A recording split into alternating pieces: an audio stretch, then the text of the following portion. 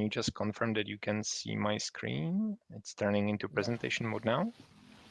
Yes. Yes, we can. Yes, we can see it. Perfect, perfect. So let me give you some idea why do I even make this call, this presentation. I was not really sure about it, but I feel like it makes sense. This is more like gathering of ideas, and I would like to hear also your input. And it's something that I've discussed like with friends, like what do they see as, like new opportunities. Even when I was talking to my boss like maybe a year ago about like what could be done with Leap, and like where I feel like maybe the true power is not really used, or I don't see it, or I don't get the feedback from users. I feel like this is the right way to take. So this is also why I would like to talk about this and this topic a little bit more often. And you could call it, I didn't want to call them partners like for Leap. That sounds like a little bit like SUSE partners. Like, for us, it's community, right? So, and then community can be also represented by companies behind, like Data with Neil, for example, and so on. So this is what I mean by companies in Hi. this scope. Hello, Neil. And so why should be the next version of Leap interesting for them? Like what could they get, and they don't get like with the current release, which is 15.2. So you've probably already heard about me. So I'm Luboš Kocman. Yeah, the surname is tricky in German and English. So yeah, it's Kocman. I'm release manager for openSUSE Leap since first this year, and I used to work on RHEL before. And like on high school, I was really interested in open stories, where I was leading the local user group. So the agenda, I told you about closing the leap gap on the previous slide. Here, I will just repeat it in case that you haven't seen the previous presentation. It's just one slide here, and then I will talk about the opportunities. It's like 6 slides and then discussion. Okay, so closing the leap gap. So as spoken before, for those who didn't hear it, it's an effort driven by SUSE to bring SLE and leap closer together. And by closer, we mean actually that we will base sleep on SLE binaries. So this was the outcome of the research and the jump prototype that we came up with.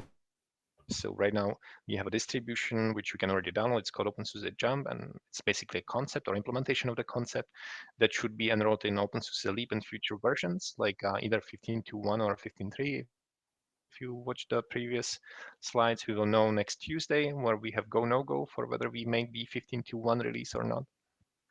And I would like to talk a little bit about like what opportunities do we get with the new concept. And like we will have unified code streams, we will have the exactly same binaries on both distributions when it comes to 4,000 packages which are actually shipped in SUSE Linux Enterprise. I'm not talking RPMs, I'm talking about like let's call it SRPMs, maybe that's better. um, the concept of building the distribution, we will get S390, which I was already contacted by one company that's kind of really fitting their workflow for testing applications. That they start on lead, then they actually test some, let's say, do some smoke testing, then they actually migrate to SLE, and they finish some more testing. And because the smoke testing happens a little bit more often, they actually want to remove the burden of registration, which doesn't happen on the leap side. And since the binaries will be identical for their scope, it's enough because they have applications that don't need anything that wouldn't be in SLE. Like they can really use it, and for them it's kind of really beneficial. And when they heard that it's coming, S390 is coming, they were really surprised because then they can have the same workflow for everything. So this is a big plus that I see. And the tools that will be available to community members will be also available to these companies, right? So when Neil has access to Jira, SUSE.com, and he can raise features, that means that Datto can technically raise features, right?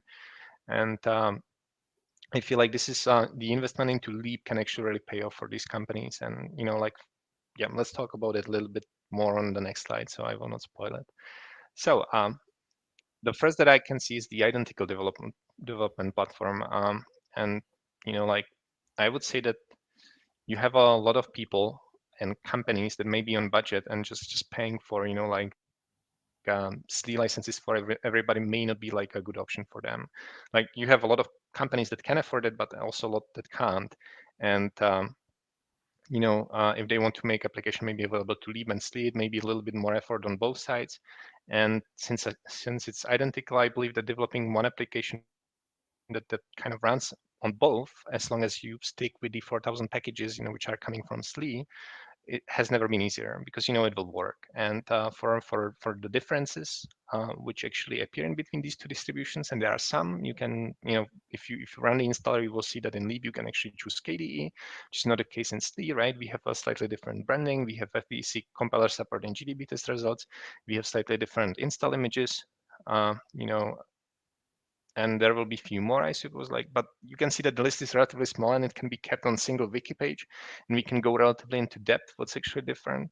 And if you know what to expect that is different, I believe that you can really build like a reliable platform for testing or development, and it will run on SLE as well. What's kind of interesting, and I feel like nobody covered it, is that we are still discussing the kernel flavors, right? For a new Leap, we have a bunch of options. We are still undecided. Like you could have like unified kernel, which would be same for SLE or for Leap. You could have different kernel for SLE as server, and Leap. Maybe you could reuse the Leap kernel on desktop because it's slightly better tuned for application responsiveness. And so this is still kind of undecided, but like we are working it out. It will be definitely solved in 15.3. You can expect that. Um, so I believe that, and you will always have an option that we know that if there will be two kernels, that you will have option to install the SLE kernel. Okay. So if it matters, like you will be able to use the same kernel, and that I believe will make it an ideal development platform for companies on budget or individuals. For they wouldn't normally buy the, let's say, subscription for SLE, but in this way they basically get identical content if you don't count the branding and so on, and you can live without SUSE support. So the making app available for both and SLE, for both SLE and Leap has never been easier. So what does it mean? So we were talking about building, that you build once essentially, and you know that it should be the same libraries and so on. I mean, binary identical libraries, not just the same when it comes to APIs, but identical. And the publishing is also something that I would like to embrace. Like you may say, well, that you can already do that with Package Hub, but right now, if you submit something for Leap, it gets built in Leap, it gets shipped in Leap, but there is an automated submission or manual submission to backports where it gets built. Maybe there is a conflict with some of the SLE package, maybe it doesn't. Maybe somebody has to work it out, like fix some things first before it can be available. Unfortunately, this part is still going to be problematic, but now you actually don't have to make a separate submission for backports in order to have it in package hub, because openSUSE Leap will actually consolidate backports, I mean the next version of Leap. So submission, if you actually submit, let's say, package, I don't know, maybe some cute binaries are actually in SLE. Let me think of, maybe Python cute. Let's say that Python cute wouldn't be in SLE if it is, but you would like to submit an update to Jump or future Leap for Python cute, and therefore you submit submission for Jump, and if it's actually coming from backports, it will be redirected to backports, it will be processed there. So one submission will be accepted, built once. In Package Hub, I know that we have the continuous rebuild, but what I mean is that you build it just in one project, and it actually gets delivered to SLE and Leap, right? So there should be less effort. So we just handle the submission once, and we know that it will work for both, which I see as a big benefit. And also it allows us to join forces with Package Hub people, and maybe they can focus a little bit on the delivery to SLE, and we can focus on actually the Leap part, the traditional processing of submissions going through OpenQA and so on. So I feel like this is really cool, at least to me, and I can see it already because I'm hitting some requests to add packages to Package Hub, and I see the problematic parts and so on. And like since I'm now closer to it than ever, like I'm getting some more knowledge on that area as well, and I feel like this is beneficial for way more people because Package Hub team is currently relatively small, and having extra resources from release team will be definitely beneficial for both sides.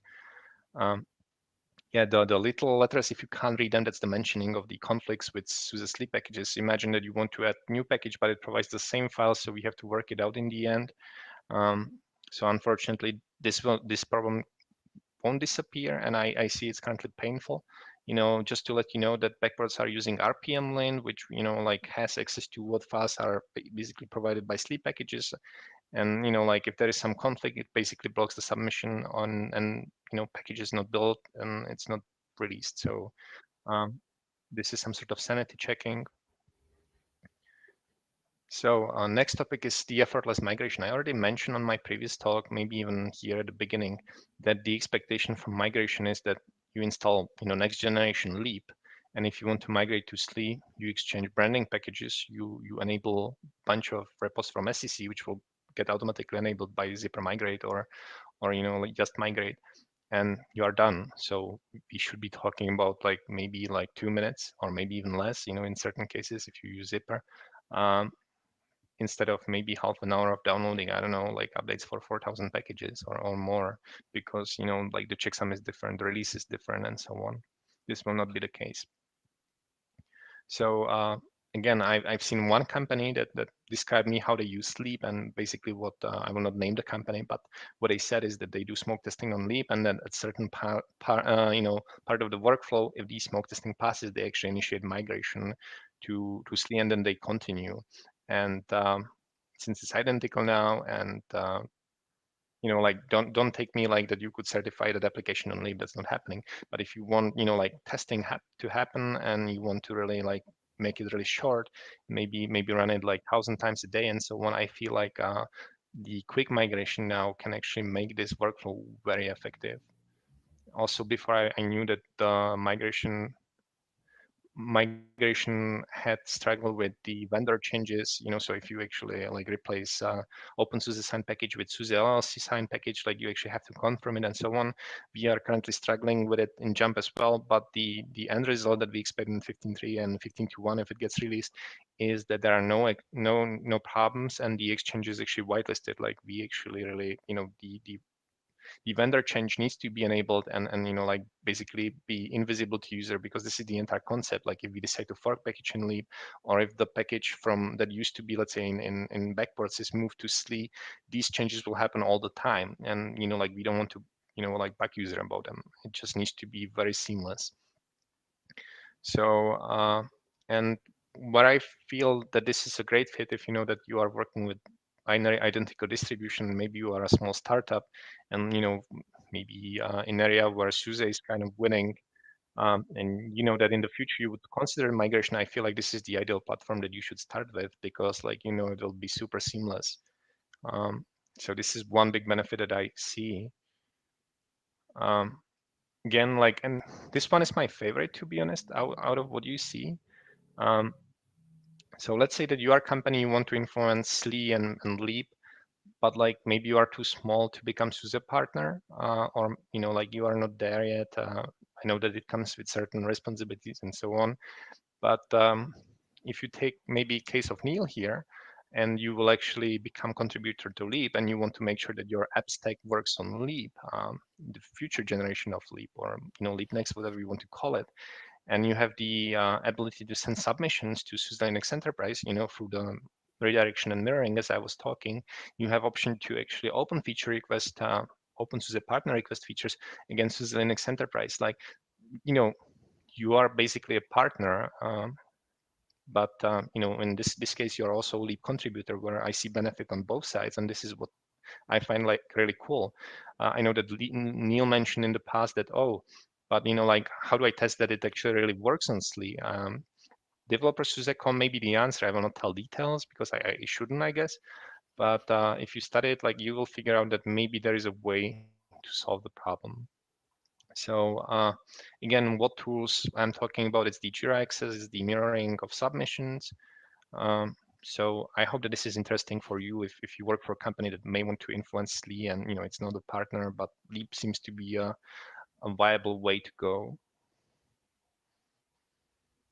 Also, in the video that was linked in the previous slide, or maybe even before, yeah, here you will see how the actual mirroring works.